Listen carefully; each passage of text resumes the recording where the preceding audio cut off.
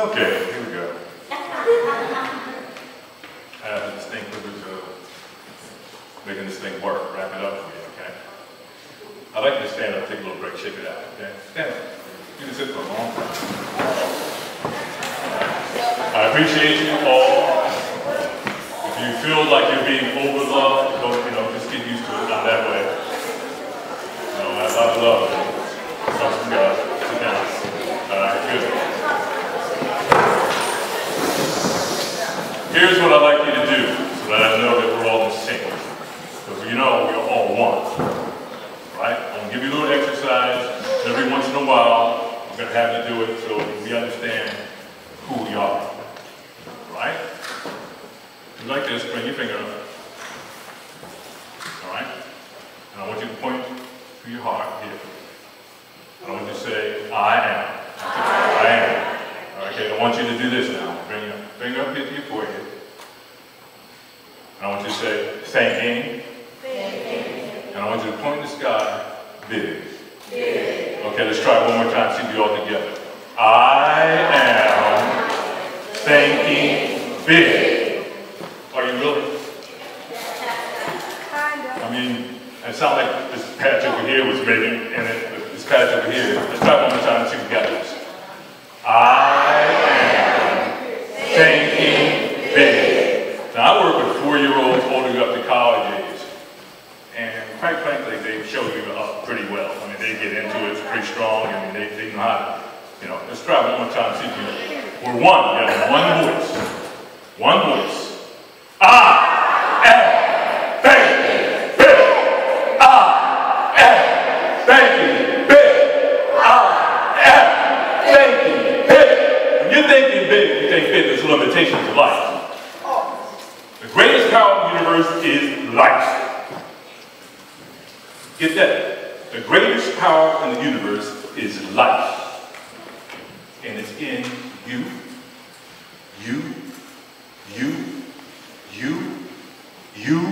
everyone here has life pulsing through the veins. Skyscrapers, spacecraft, submarines, cures for diseases, all come from individuals who have a life, but they also think big. How many of you have ever dreamed of flying through the air? Raise your hand. Don't be shy. You had dreams at night, you saw yourself flying through the air. Alright, see that? Alright, now everybody's exposed. No more secrets, right? Because you never told anybody probably. Most of you haven't. I've had the dream of flying through the air ever since I was about 6 years old. And it stayed with me until I became an adult. The interesting thing about my dream, and yours may be the same, is that as I matured, I got better at flying in the dream. And I remember being in the backyard around 6, 7 years old, and I go up and down. I go up a little higher and down. And I keep trying, and at some point, I was in flight.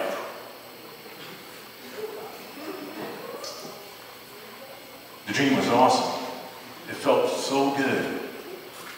About this time in elementary school, I was a good student, basically straight A's. And I did start my first organization at 8 years old. I got in trouble. When I became an adult, I thought, what in the world were my parents thinking? I was in trouble starting an organization at 8 years old. It was kind of crazy. I didn't know it then, but I knew it after I became an adult. By the time I was 12 years old, I was studying corporations, like you said, because I had to do something with this brain of mine. I needed to have things to put into this thing because I was hungry for knowledge. I wanted to be able to learn how to run organizations the proper way, so I learned Robert's Rules of Order, corporate structure, parliamentary procedure at 12 years old. I was an artist, and in 7th grade I decided I wanted to try my writing skills. I became a poet. I got published in literary magazines. And by this time, the dream was a little different because I had grown up and matured. So it was more like up, down, up, down. and then I took off again. And I was able to look down out in the clouds and look down. 15 years old, I'm studying universal laws, metaphysics, on my own. This is not high school courses, this is me on my own. Every book I received came from somebody. I never bought one book. Somebody would give me a book. Carlos Castellanos, Don Juan. I continued to write. I sung a cappella. I got involved in dance groups, did step. 17, I did martial arts. At the age of 17, I was so dynamic in high school with everything I was doing that the assistant principal was our chauffeur. Wow. The assistant principal would drive his car with me and my boys in it around to the different charity homes and the colleges and things like that to sing a cappella for people. Wow. They also would shut down the school for me to stand in the auditorium and do my solo work as a poet. I was a star in the school for the creativity. The art teacher would let me sign passes for me to get out of classes so I could do one-man shows with my art. But see, there was something special about me from the very beginning. Being brought up in the Moorish American culture, see, you were taught that you are a child of God. Anything God can do, you can do. Now, I was 3, 4, 5, 6, 7 years old getting that lesson. And when you're 3, 4, 5, 6, 7 years old, and somebody tells you, you're a child of God, you can do anything God can do. You believe it. I didn't know any better. I did not know any better. And on the other side, you know, I had parents. My father had a business. My uncle had a business. You know, everybody around me had some kind of business. And you're always told to be the best. If you sweep crap, starts with an S in his language. If you have to sweep that, be the best at sweeping it. Well, in my mind, it's like, well, I'm thinking, well, wait a minute. I'm a child of God. And anything I do, I should be striving for greatness in it. Okay, so if I'm going to sweep this floor, then I'm going to sweep this floor till it's polished. I'm going to sweep this floor till there's not a speck of dust. I aspired to work when I was 6, 7, 8, and 9 years old. People were better than me, and I would go back and study and be better than them.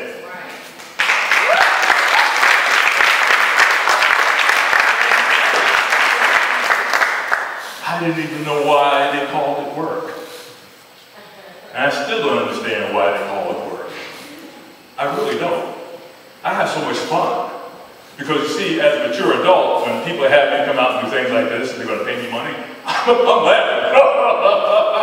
You're going to pay me to do what I'm having fun doing? Isn't that crazy?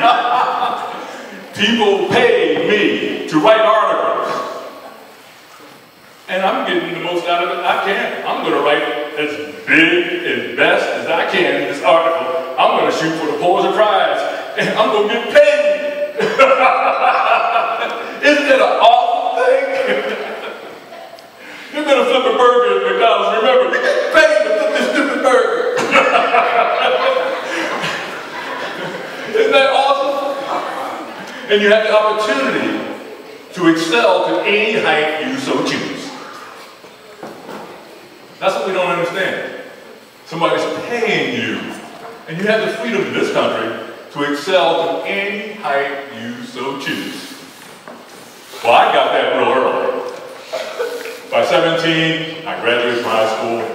8 of us got together, started an entertainment business.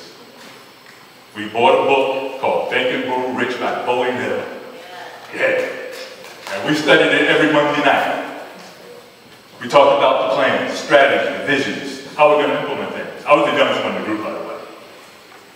Within 2 years, we had the largest discotheque club in the state of New Jersey. with the radio show on Saturdays, and working 7 nights a week. I was 19 years old when I met Patti LaBelle at the Billboard convention in New York, and I walked in because I didn't have to pay because I volunteered to be a public relations representative for the International Society of Artists, and I made myself a press badge so I was able to walk in without paying $500. Met Patti LaBelle. She thought I was somebody because I was the youngest one probably in the conference. I'm strolling around. Patti said, "You want to come to party night?" I introduced her to the people. I said, "Hey, I like to do that." I'm bouncing around. Patty's taking me around because I'm the youngest one there, introducing me to Grace Jones and Gloria Gaynor, all these folks you don't know. But they were superstars back in the day. And I was meeting these people at 19 years old. But as an issue at 19 years old. Because with all the success that we were having with some issues in the entertainment industry, it's not the very best of industries. There are a lot of elements that you really don't want to deal with, but they're there. A lot of behaviors that are just not conducive to living a high-quality life. As the youngest person in our group, I felt that. I saw my friends dropping like flies. And I had to do something because I wanted to live. I really wanted to live. I became a consultant, my first client in 19. I saw that I had some potential to do some things with the artwork that I was doing. And I started easing my way out of the entertainment industry, trying to do something for myself, and I did. By this time, the dream of flying had advanced even more. It was no longer this. It was taking off, just taking off. And I'm moving. I'm able to sit on clouds and look down.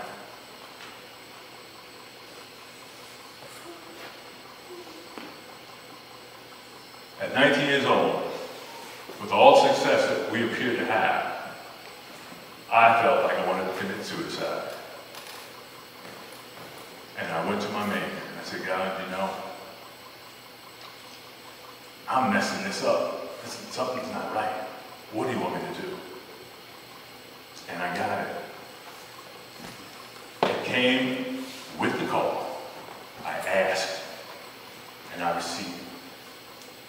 And I remember the vision that went in my head. It was, "Beloved Jesus." And he said, "I am."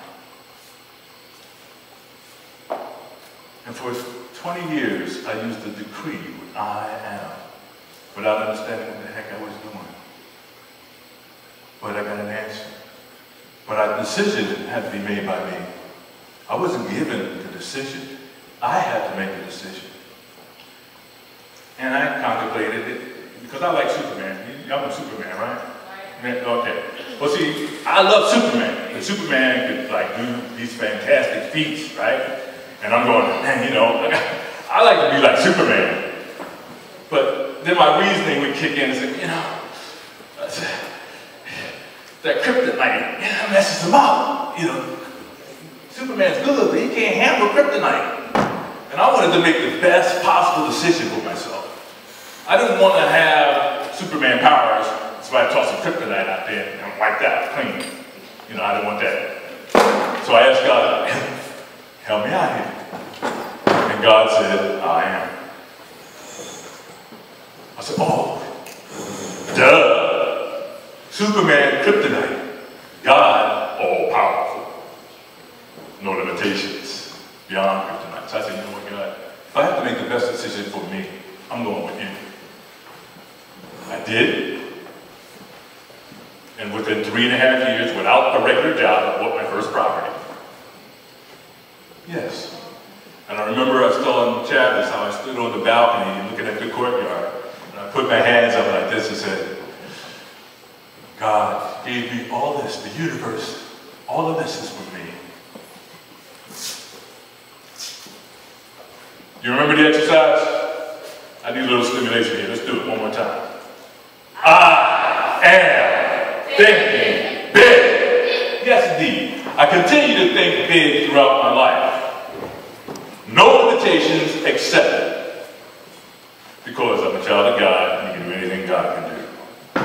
now I'm in a condominium. I met my wife in the disco. She's a dancer. She's the only person that could keep up with me. So I married her, and that was a good thing. We happen to have 2 children. I'm in my condo, and the dream continued. But this time it was much, much different than any other time. It was incredible. I'm standing in the dream. I'm standing in my living room.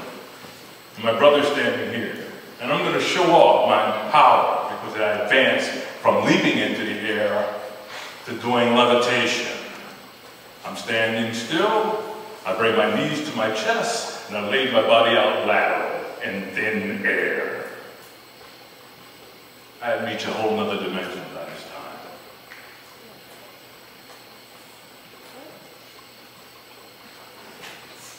I left the company that I was working with as a national company because the business on the outside was actually greater than what they were doing for me. I worked with a 19-year-old Jewish fellow who from $0 built a $3.5 million company in 3.5 years. He was the greatest salesman to this day that I've ever met in my life.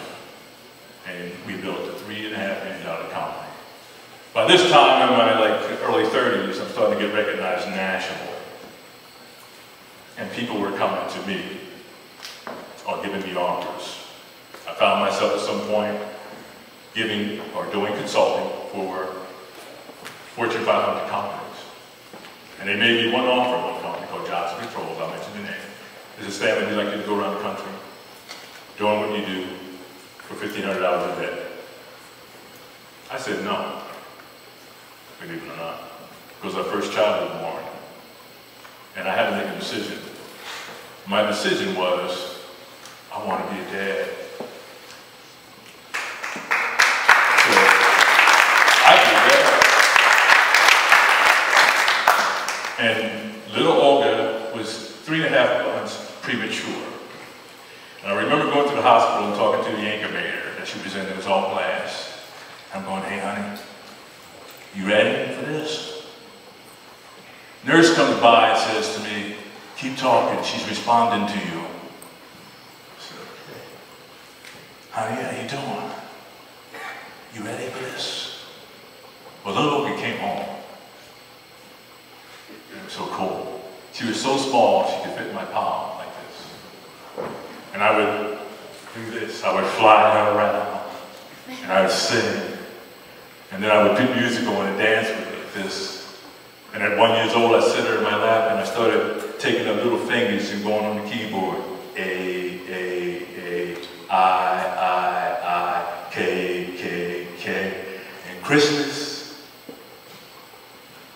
girlfriend was reading the letters on the boxes. T-O-Y. Honey, you see what's going on? She's reading. We went bonkers. I bought her every piece of software there was, every app there was, for reading there was, and by 3 years old, girlfriend was writing stories and doing animations and running a radio show at 3. Wow. 3 years old. 8 years old, she wrote her first novel. By the time she was in 7th grade, girlfriend was ranking in the top 5% in the country. Got a partial scholarship, Pratt University, and currently today a full-time job as an executive administrator with a dance theater production company. These guys have seen her work.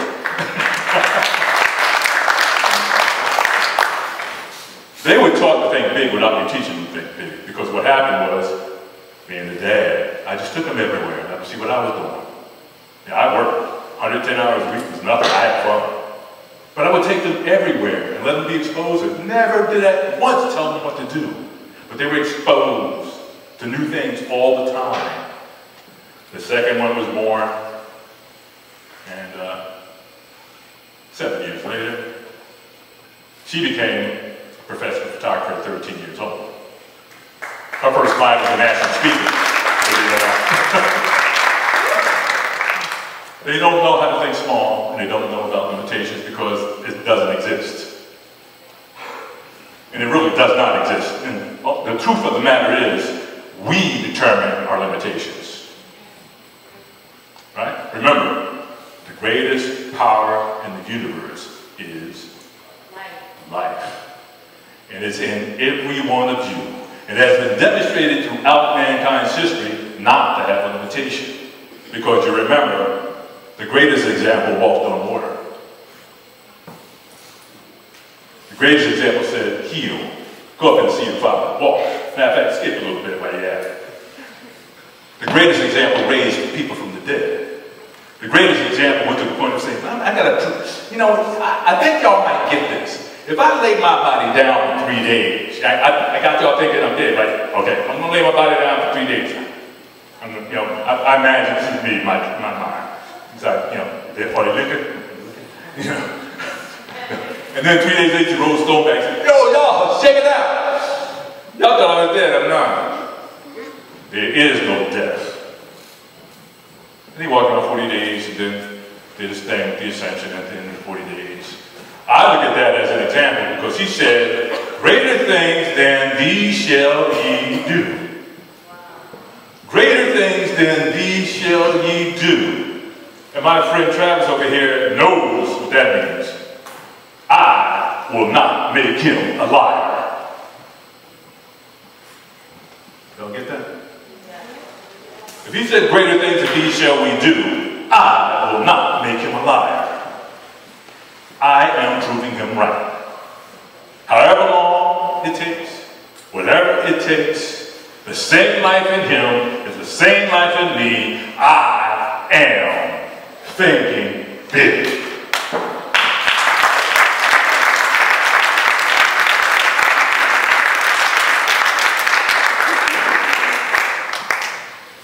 The dream even continued. But you can imagine it must have taken on a whole different dimension by this time.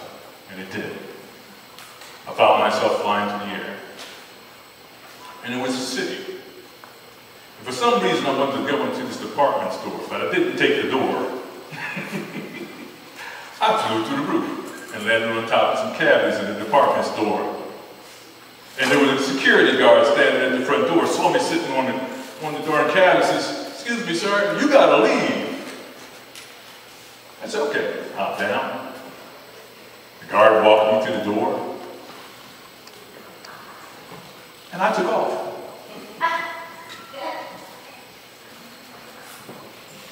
I want you to raise your hands like that. Do that for me, right now, right? I'm taking off in the air, right? And guess what? I'm looking around as I pass through the streets of the city, and there's a whole bunch of other folks with their arms up flying with me. And we're singing this song. We're going up here and we're going, yeah. We're singing. We're flying together. You see, all life is one.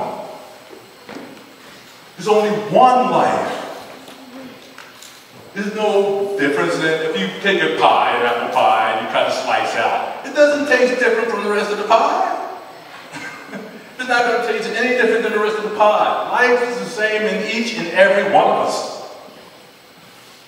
The same life in the Master Jesus is the same life in you. Where does life come from? God's heart. And why would God give you life any less than what's in his heart? He is not an Indian giver or a liar. That's what you have. But being all merciful, all powerful, he gave us free will. And it is the free will that we have that determines the limitation or the limitlessness that we accept. It is the free will. That is how much we are loved. To have God's power, God's life in us, and the free will to use it however we please. I chose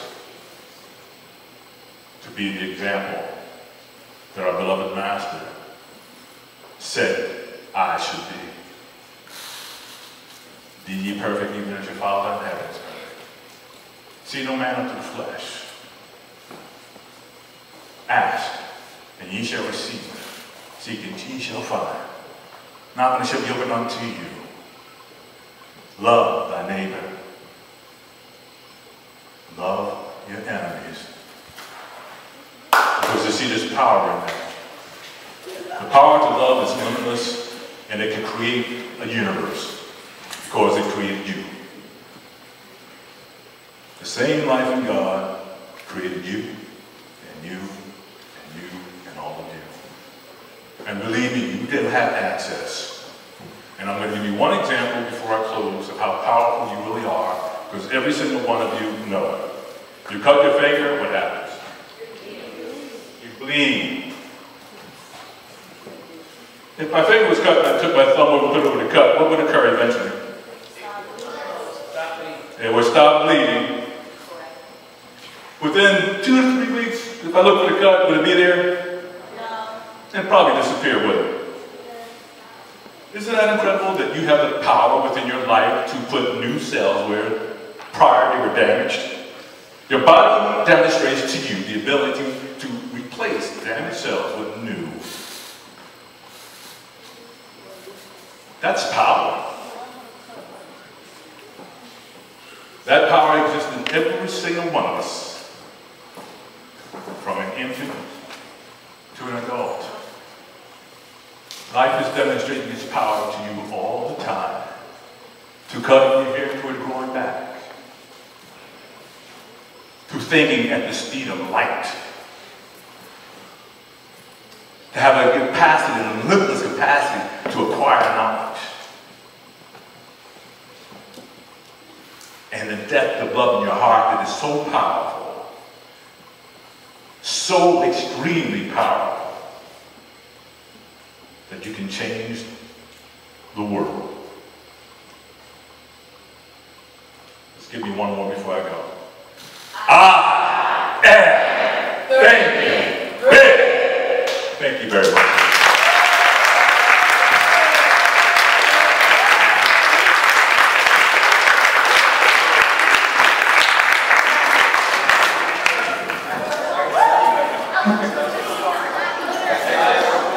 Hey guys, give us 1 minute. 1 minute. Everybody up. Alright guys, from all of us here at WolfeMpowerment Group, we want to thank you so much for having us. Come on, Denzel. We want to thank you so much for having us. I just want to have everybody just very briefly, very briefly, just give them your name and give them something inspirational to walk away with, please. My name is Denzel A. Pryor. Challenge yourself every day. Not think small, think bigger. Read more. Seek mentors endlessly. Seek knowledge. Knowledge is power. Thank you. My name is Paul Mobile. If I can give you anything, is that the most important thing in your life is getting to your future. Alright? So make sure you get to your future. Alright? And whatever that picture is in your mind that you see your future being, that's what you go after every day. Dr. Stanley L. And I'm going to say, be the best possible example to your neighbors, your brothers and sisters. My name is Zaire Wolf, and think big.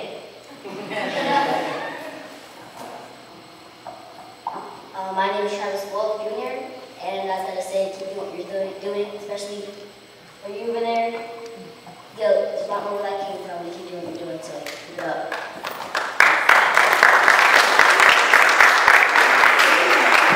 Hi everybody, I'm Sierra Wolf. What would I give you guys to go with that I guess influenced me? Okay, your friends. If you see your friends dropping, like you gave an example of earlier, they were doing certain things, be bigger than that. Be the leader instead of the follower. I'm a big believer in that. I lead, I don't follow people. If I know that it's bad and it's wrong, or you don't feel good doing it,